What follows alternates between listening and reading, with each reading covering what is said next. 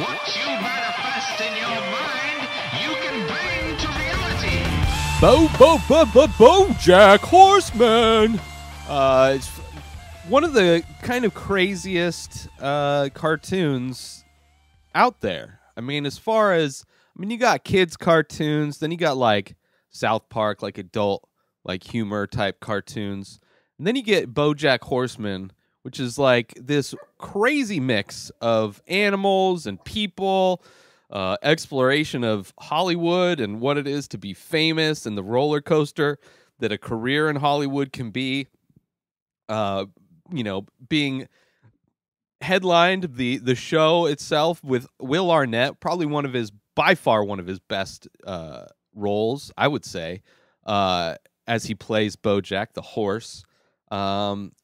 And it's a show that, it's been out for, I think, season 6 just came out, half of season 6. The next half is coming out the end of January of next year. So you get 8 episodes, and I guess it's the last season, I believe.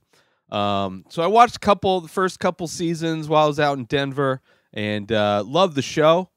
Right? They take swings on this show. Like, there's an episode that takes place entirely underwater, where I think there's only one word spoken, and it's spoken at the very end of the episode. They like do crazy things like that all the time. There's an episode, I'm not sure if it's this season or one of the more current seasons, where he's playing a character in a show. He got a role as like a detective or something like that, with him and Mr. Peanut Butter, who's a golden retriever, played by Paul F. Tompkins.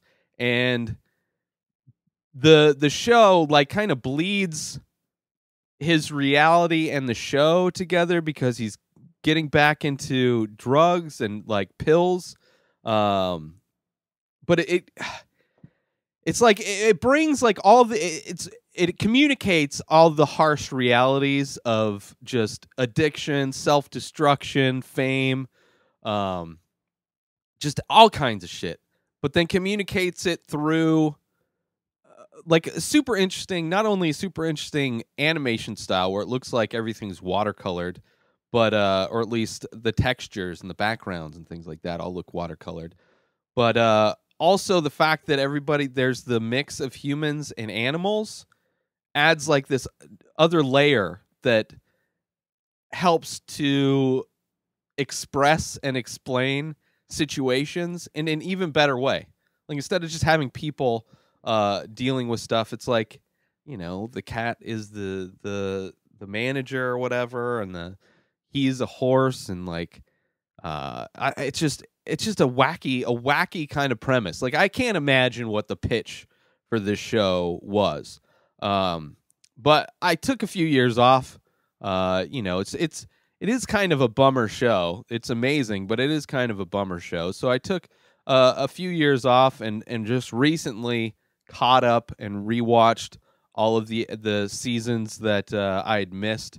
And it's crazy how, like, just watching not only his career, but then everybody else in this show has like crazy arcs and crazy stories that go along and change throughout the thing, and they jump through different time spans, and it's just a really fun way to look at really dark subject matter. Not really dark, but depressing. Just, it's a bummer. It's a bummer to like it.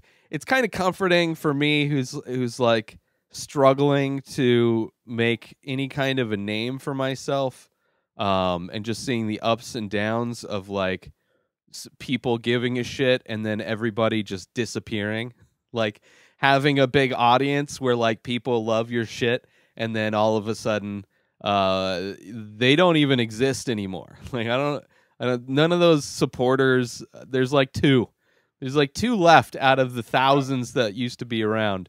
So like there's moments of the show that kind of I relate to. I don't necessarily have the addiction problems that he has, but I also don't have the money that he has.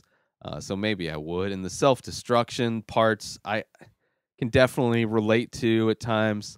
But it's just great. Great casting, great acting. All the characters are super interesting. They kind of focus on different characters at a time. Like in this one, it focuses on Diane and her kind of new career with the Bison, and just I don't know. It's a really a really fun season, and not I don't know. I don't know how to talk about this. How do I talk about BoJack Horseman? It's like so many things. Like the arc, he's in these like he's in a movie, but then they replace him for like a CG version of him. But then he wins an award.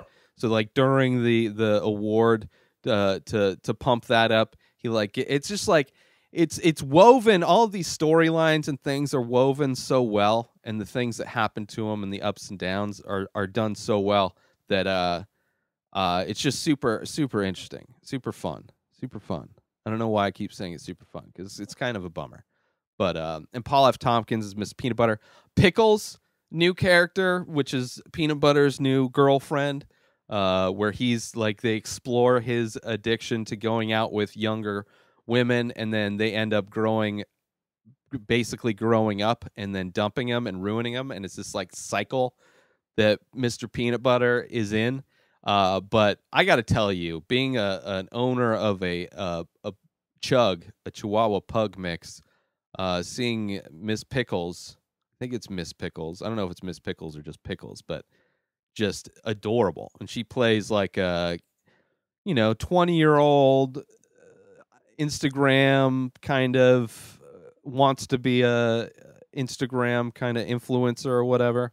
But super fun to see like that character added, where it's, for me anyway, because I have just like if I had a horse, the show would be based on my horse. I don't know, Mr. Ed. I don't know what else to say. Watch this show. It's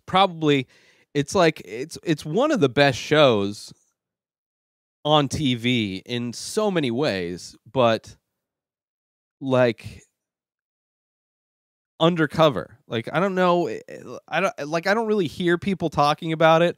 Obviously, listening to the /Filmcast, Dave Chen actually talked about the newest season in much more beautiful language than I'm able to spew out of my mouth hole. But that is what got me to go back and rewatch the show, just because the show is so good. It's just crazy how good this show is. For being like an animated, like, I don't know how you could explain this show to somebody that just doesn't understand. Like, some people are people, some people are animals, but it's animated, but super real in a lot of ways. It's just, I don't know. I really enjoy it. It's kind of almost the, if you were to take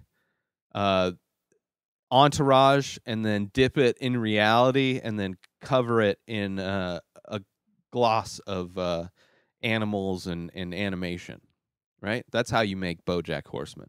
Anyway, so season 6, 8 episodes out on Netflix. The last 8 episodes are coming out the end of the beginning of next year, so I'm looking forward to that.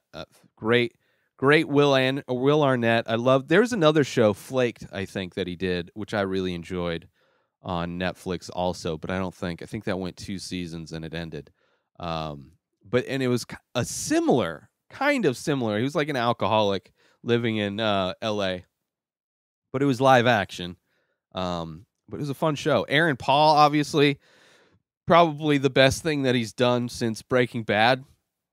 I know he's been in a few movies aside from the El Camino movie, but great. Paul F. Tompkins' voice lends itself. Same thing with Will Arnett.